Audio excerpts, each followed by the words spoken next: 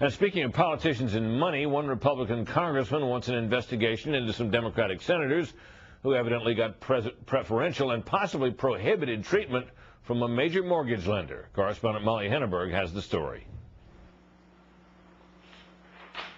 Texas Republican Representative Jeb Hensarling says it's unfair to Americans who are, quote, scrimping and saving to pay their mortgages that two senators may have gotten what he calls sweetheart deals on their mortgages from Countrywide Financial Corporation.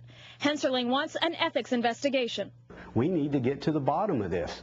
We've seen a lot of smoke, and Congress would be derelict in its duty if it didn't look for the fire. A Portfolio.com investigation published last week revealed that Countrywide's VIP program to cut borrowing rates for prominent people who are friends of the CEO apparently included Connecticut Democratic Senator Christopher Dodd, chairman of the banking committee which oversees the mortgage industry. Portfolio reported that he got 2 Countrywide loans in 2003, and with the lower rates, ultimately will save about $58,000 on his D.C. house and $17,000 on his Connecticut home. North Dakota Democratic Senator and chairman of the Budget Committee, Kent Conrad, also allegedly had help with 2 loans. In one case, a point was taken off of his mortgage for a Delaware beach home, a savings of $10,700, which he now says he will donate to charity. Members of Congress are prohibited by the gift rule from receiving loans at rates not available to the general public.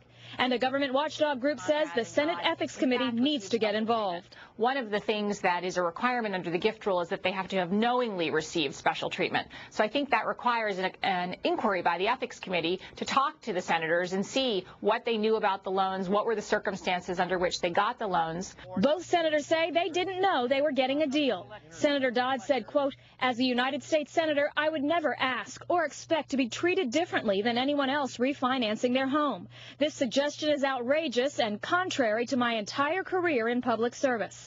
Ditto for Senator Conrad, who said, quote, "I never asked for, expected, or was aware of any special treatment, and I certainly did not know until this article that I was placed in any program that gave preferential rates or waived fees."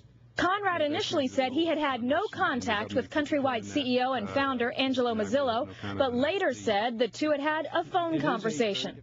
That led the Wall Street Journal to doubt in an editorial today Conrad's protestations of special favors. The editorial board wrote, quote, "For what other reason besides preferential treatment would one call the CEO of the mortgage company? Does Mr. Conrad call August Bush IV when he wants to buy a six-pack?" Meanwhile, Senator Dodd is trying to push a $300 billion mortgage relief bill through Congress. Critics call it a bailout. And now some Republicans say it may get delayed from coming to the Senate floor as this mortgage story unfolds.